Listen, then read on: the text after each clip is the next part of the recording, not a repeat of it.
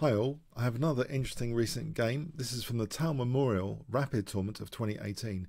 Vishy Anand with the white pieces, playing against Mamedyarov. So we have e4 from Vishy, a French defense from Mamedyarov, d4, d5, knight c3, the Winoa variation, advanced Winoa, c5, a3. Now usually black takes on c3. This is an interesting alternative, which has actually been mentioned to be my good friend Alex Aflontis, who's a great French defense player. So it can take white by surprise. Here, this is a popular line, a popular idea, b4, c takes, knight b5. So this has all been seen before. White is quickly pouncing into the d6 square. I believe Jan Timman used to play this system quite a bit. Bishop c7, hitting the e5 pawn. f4, bishop d7. White takes that dark square bishop, queen takes, knight f3. And now usually knight e7 is played here. For example, bishop d3, bishop a4. This has been seen before. We get a slightly different move order. We get bishop a4 immediately. And it seems as though there would be nothing wrong with bishop d3 here to protect the c2 pawn. We have the more interesting looking rook a2. Is it controversial that the rook's on a2 here? Or can it just swing later somewhere useful?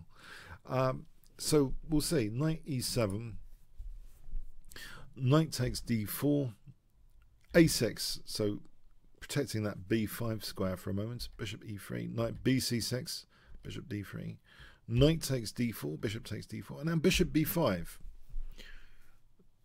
So trying to get rid of that perhaps more dangerous bishop. It's often more dangerous. So the rook on a2 though still seems a bit weird at the moment. White castles. Now knight f5, locking down any f5 from white in advance. Bishop f2. We have now h5, so that the knight can't be pushed away with g4, it would seem. So now a4. Yes, I guess that justifies the rook still being on the a file to push through for a4. Bishop takes d3, c takes. Rook c8, black marks out the c file before white has a chance for rook c2 there, so delaying castling. This is more to the needs of the position. Make sure that the c file is controlled here. a5, locking down some dark squares. Now again, if black castles, well, if he castles here, there's queen takes h5 in fact, so but if he plays g6 protecting that to try and castle, it seems white can insert bishop c5 here, and this would be quite pleasant. Saying d4, rook e1, white's doing quite well there. So actually in this position, again, black doesn't bother with g6 even as a preparation of castling, but immediately plays d4, which stops this bishop c5. It would seem that that's like the main reason one could conclude for d4 here. It marks down that d3 pawn as well, clamps down on it. Rook a1. Okay, now queen d7 is played. Queen f3. And now a very interesting move. Queen d5, offering the exchange of queens.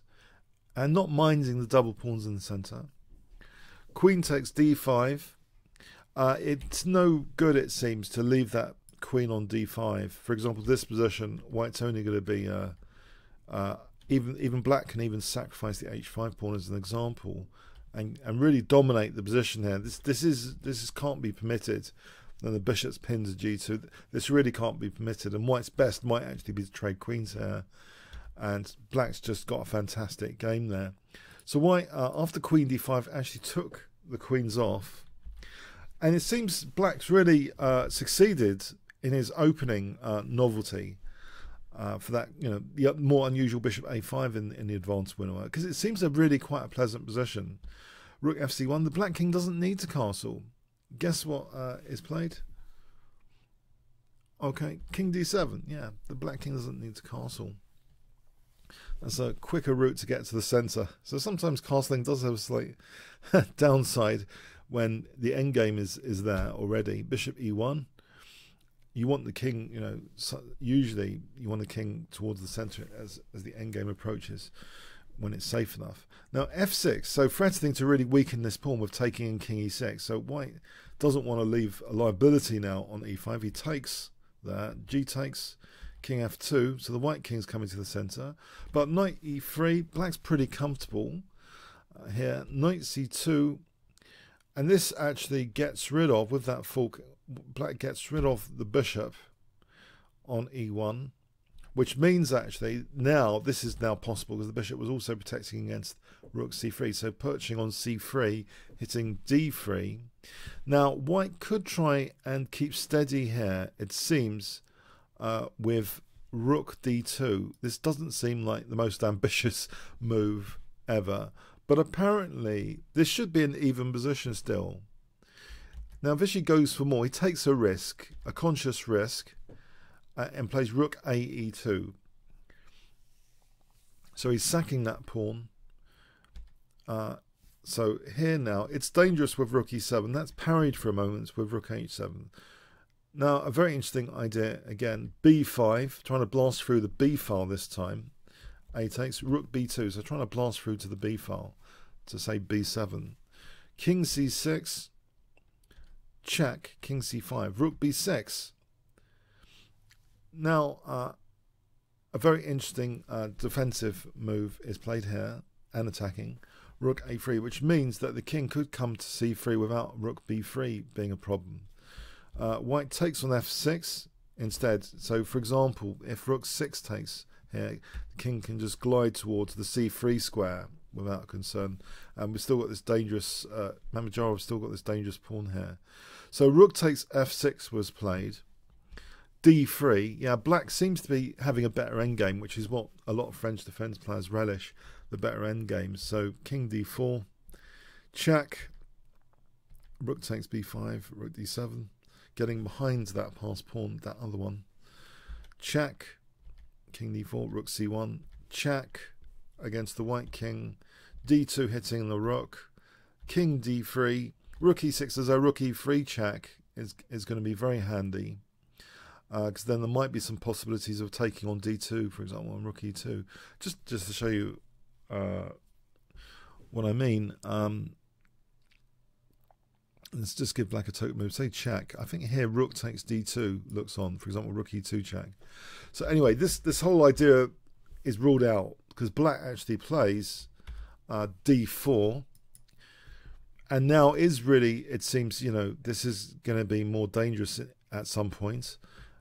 King coming to c2. So, but for the moment, there's, with the rook on the e file, I think there's always king e2 at the moment. But white plays f6. But here now, there's a stronger alternative for black in this position. Can you guess what black plays here instead of moving the king? Black plays, if I give you 5 seconds,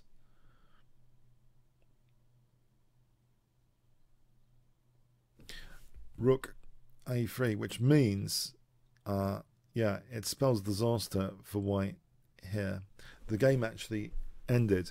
Let's see why. Well, if f7 we just take, if, yeah, white's in a little bit of trouble here basically,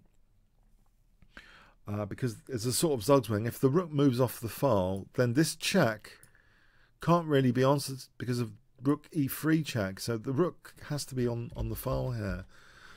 So this is almost a bit zugzwangy, this position.